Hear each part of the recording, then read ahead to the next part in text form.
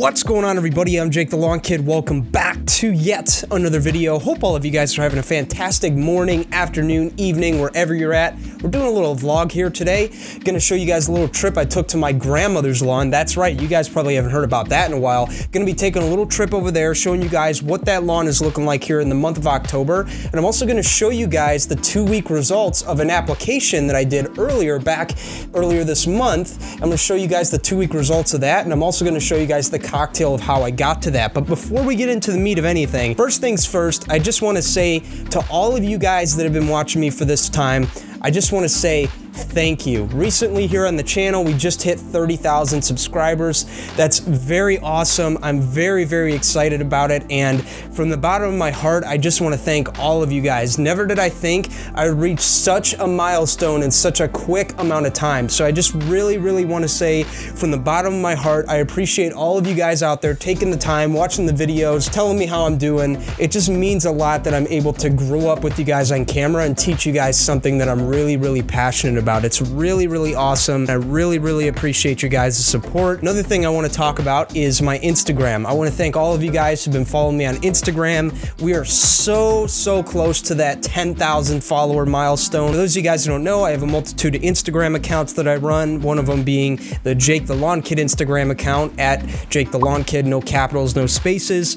And over there, I show you guys a little bit of the behind the scenes of what goes on here at JTLK headquarters. We're making videos, making vlogs, striping lawns, you name it, it's all up there. And I will say this as a little added bonus for those of you guys who are photographers, if you will, in the lawn care space. You guys like to make properties look cool and all that stuff. You like to blend colors, blend matching tones, especially in the fall because the fall tones are rich. I highly recommend you head over to my Instagram for that, where we're taking all sorts of fall photos left and right and just matching those tones one photo to another, especially with the rich colors of fall that we are getting this season. So for those of you guys who want to see that, I recommend you head on over there for some more exclusive and crispy behind the scenes content. Now, with all that being said, I'm going to go ahead and shut up now, roll some footage from my grandmother's lawn. This is in early October here, and then we'll get into the application that changed the color of this lawn in a very little amount of time. So without further ado, let's get into it.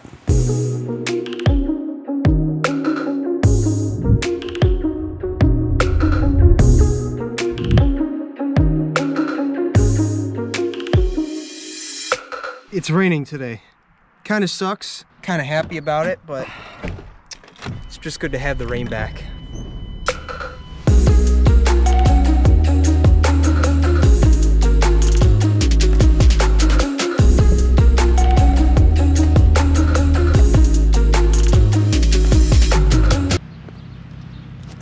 Okay, so I'm here at my grandma's house. Want to give you guys a little update and show you guys how her lawn looks. I know it's been a while since we've been here. Got a little bit to do here. Don't have a whole lot of battery power left, so unfortunately I can't shoot some B-roll like I want to today, but I did get some B-roll last week, so I'm gonna get this lawn cut, get it cleaned up.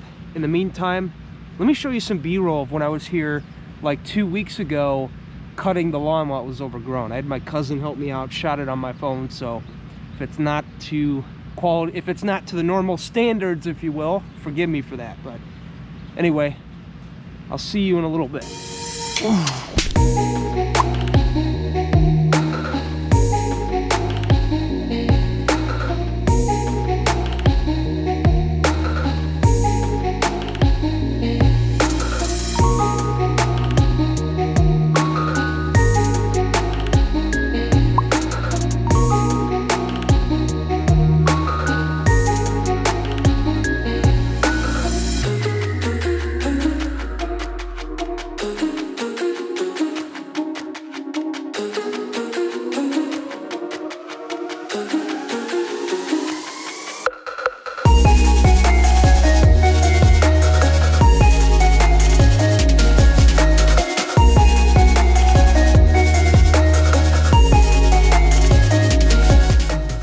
All right, now let's go ahead and hit the ground running with the application that I told you guys about in the beginning of this video that changed this lawn in a very little amount of time, made it extra double dark. Now this is a cocktail from my good friends over at Green County Fertilizer that I have coined the Double Dark Plus. 1801 Green Punch, 700 Green Effect, 002 Microgreen, and Aerate. The 1801, we're applying that at 16 ounces per thousand, along with the rest of the line at 6 ounces per thousand. That's right, 1801 going out at 16 ounces per thousand. That's going to give us about a quarter pound of nitrogen. It's going to give us our nitrogen boost, as well as some humic acid in there, which is going to help enhance the overall performance of the existing nutrients that we have in the turf, as well as the light dose of nitrogen we are giving it. And then on top of that, the 700, the one place where that product really shines is the iron content. That product contains 7% iron. For those of you guys who don't know what iron is, basically what it is it's a micronutrient that supports photosynthesis in the lawn. And for lack of a better word, what it does is it gives the grass that double dark blue-green look without pushing any additional growth. So if you're looking for a way to maybe make your lawn a little greener during the summertime, that's typically what I would recommend to you guys would be an iron application. Iron is going to be your friend in this particular instance. And the 002 Microgreen product, we get a little bit of iron from that as well, which is going to add to that darkening effect. And on top of that, we also get a load of micronutrients, hence the name Microgreen, right? We get a handful of micronutrients. It's a good idea to get those in there, as those are going to help enhance the overall performance of the macronutrients. So application of Microgreen never hurts. And to finish it off, we have the Aerate product, which is going to dive down deep, break bonds in the soil, increase air-water nutrient penetration, and allow for deeper root growth to be made from all these products that we are putting down.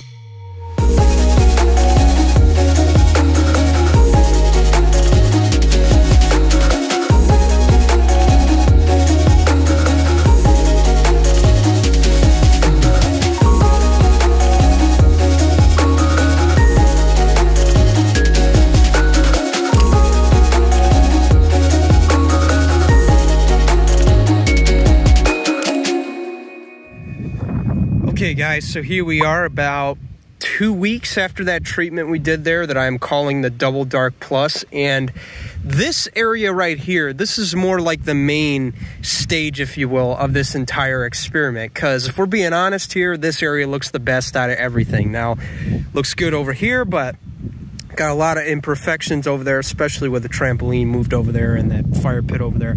This is more the main stage. This is what looks a little more presentable in my opinion. So I'm going to go ahead and show you right here real quick how much darker the grass has gotten. Now, as you'll see, a lot more leaves here. No need to worry. I'm here to cut today. Gonna chop those down, mulch them, put them back in the ground. And then, yeah, after that, just keep on mowing from here, keep the leaves up, and I think that'll do it here for this season. Also, one more thing I would like to address while I'm here are the weeds, because we do have quite a few that remain within this lawn. I know I sprayed them a little earlier this year with the Metso product, and while that worked, it was probably not my favorite method, because Metso is as good as it is, being that you could use it with seed because it is slow, it is gentle. It works really well, but the only downside to that slower acting is you have to apply it multiple times in order for it to kill everything. So you have to come back every few weeks and reapply until all of the weeds are gone. So while we did get a good portion of them out of here, we still have quite a few. Let me show you that. You can see we got a few right in here. Got some clover. Again, this is not as much as what we started with. I'll put some pictures up to show you guys that. But you can see we still got a few dandelions in there as well, clumping fescue, crabgrass, all that.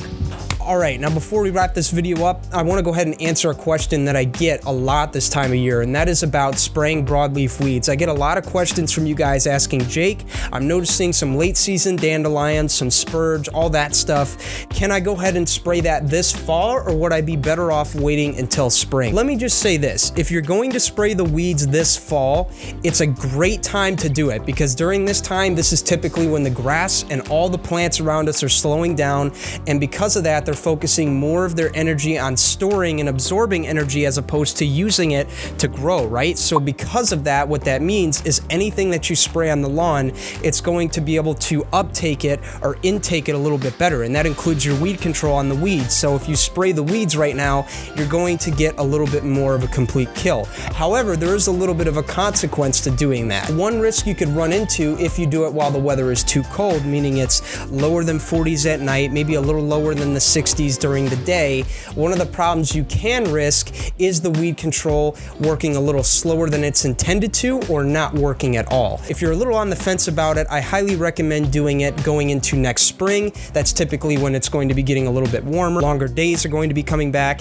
and that's also when the weeds are going to start sprouting up again. So that's another great time to go ahead and spray those weeds while they're coming up young and not even mature yet. And the second thing I want to go ahead and touch on is going to be the last application of fertilizer for the season.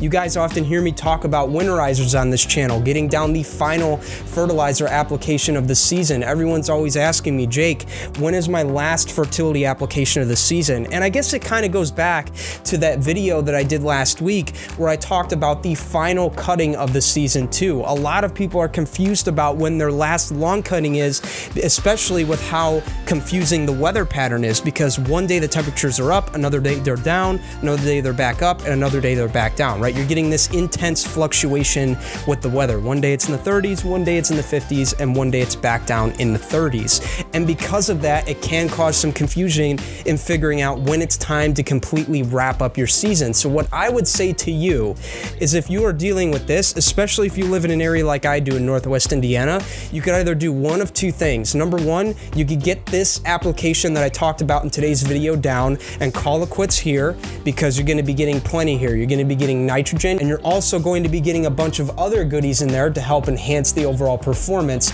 of the macronutrients, the micronutrients, and everything that we're putting down. Or if you want, you could play it by ear and see how the weather goes, and if you probably want to do one last final application of just 1801 in November, you could do that as well. So my friends, that is entirely up to you. Just make sure you're watching the weather, and if you are going to spray that weed control like I talked about earlier, around 60 during the days, around 40 at night, and you should be good. That's all I have for you guys today. I hope you guys enjoyed the video. If you did, please leave a like, leave a comment down below. Let me know what you thought about it. If you have any additional questions, leave those down below as well, and I will get back to those as soon as I can. Oh, and consider subscribing to the channel too. We have a ton of awesome content coming. I know it may seem like the season's over and Jake's not gonna make any more videos, but my friends, that couldn't be any further from the truth. We are heading into the winter here. We got a ton of awesome content coming up for Christmas here, all through the winter and into next spring of 2021, which includes more further collaborations that I still have yet to announce. So please be sure to subscribe and stay tuned for all of that. Would love to have you here as I continue to grow and educate you guys on how to get the deepest, darkest, greenest, thickest lawn on the block. I'll see you later.